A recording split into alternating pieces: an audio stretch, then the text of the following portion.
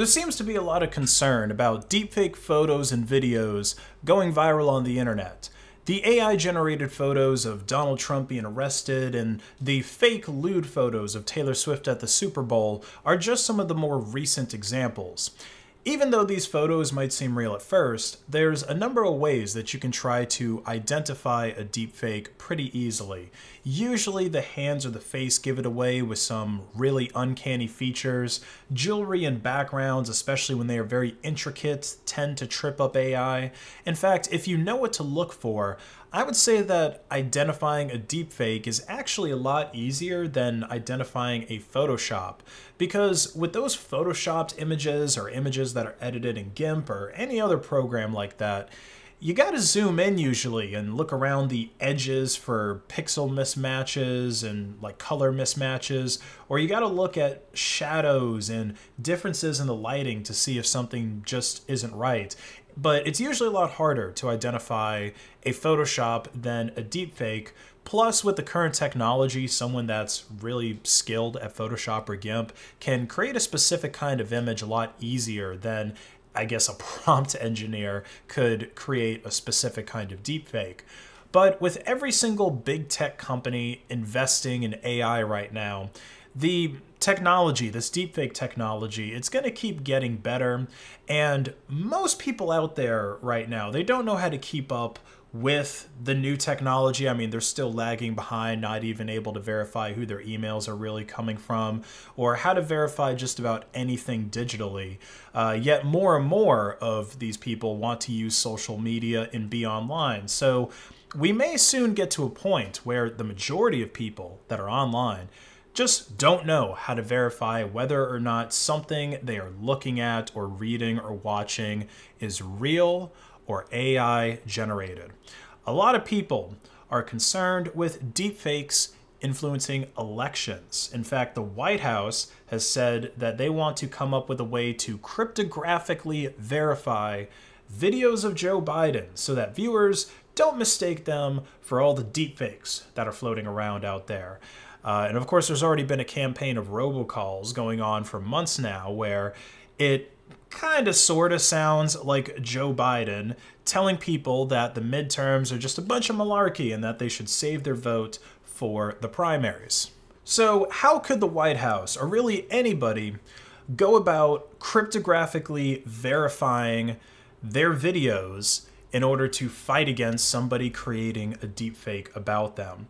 Well, asymmetric cryptography tools like PGP, they honestly sound like a perfect candidate to me. Public-private key pairs, they have already been used for years to verify things like website certificates, software packages, communications, and they make up the foundation of cryptocurrency, right? Verifying these money transactions. You can cryptographically sign any kind of file, text files, video, photos. You can create archives of a bunch of files and then you can sign that.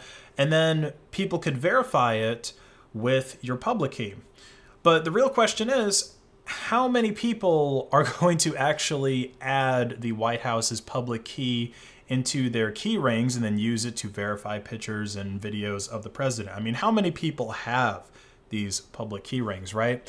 Like I said, the tech to verify files with public-private key pairs has been around for years now, and if there ever was a time when the general public would have been using this technology the most to verify things, or at least software, I think that probably would have been in the 2000s and maybe early 2010s, before most people were getting their software from official sources like the Microsoft Store, the Google Play Store, and the Apple Store. Because back then, the way most people got stuff was they would just go on to Google and they would type in, download whatever name of the program they wanted, and then hopefully the results that they would get from Google would be the author of the software's website, or possibly an official SourceForge link, where the author posted the binary for them to download. But looking back, the amount of Trojans and viruses that people were still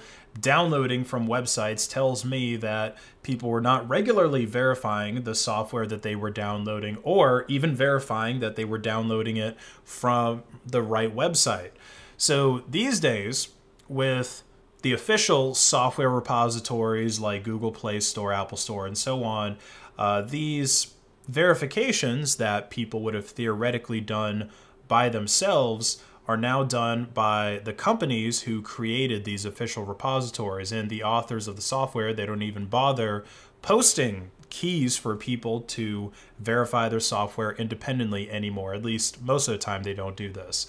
But I don't even think people's lack of familiarity with PGP is the biggest problem with deepfakes, or the biggest problem with them going viral and being believed by the public.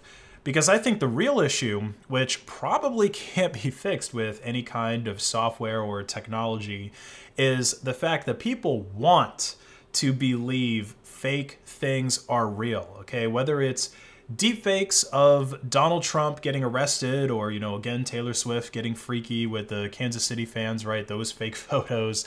The people who believe these images, they either don't have a healthy amount of skepticism about what they see on the internet, and they were probably the same kind of people that believe in stuff like ghost videos, or I remember those pictures of giant skeletons that went viral on the internet years ago. Or when it comes to deepfakes that are being used for political propaganda specifically, they honestly aren't even necessary, right? They're not necessary as a tool of propaganda, because we've seen time and time again over the years, whether it's Russian collusion conspiracies, QAnon, or coronavirus, that people are going to latch onto these ridiculous political narratives that have little to no evidence to back them up. And when you present evidence to these people that shows them that they're wrong, they tend to become even more steadfast in their beliefs, right? This is just kind of a natural, I guess, condition of the human mind. So cryptographic signatures are not going to do anything to dissuade those people. And the White House should know this, right? I mean, this is something that's, again, just in human nature that's been going on for years. So what I would be more wary of here than the deepfakes themselves being used for propaganda is deepfakes being used as a scapegoat to implement a centralized method of cryptographic verifications, I guess sort of like a PGP key server, but in reality it would probably be something that's much more proprietary and more controlled. And, you know, if that particular verification server becomes the only trusted one, right, like an official government server that you're supposed to interface with, then the person who controls that key server is going to essentially have the ability to control who publishes their keys there, and so who is able to be verified.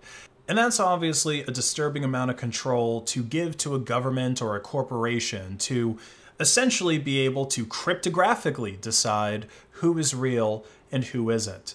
The technology to verify that messages are authentic already exists in its unadulterated open source form, and you should use these tools like PGP to verify signatures and sign and encrypt things yourself. But deepfakes are just one fancy new tool in the very large propaganda and social engineering toolbox, and cryptographic verifications probably won't do much to change the public's opinion about them.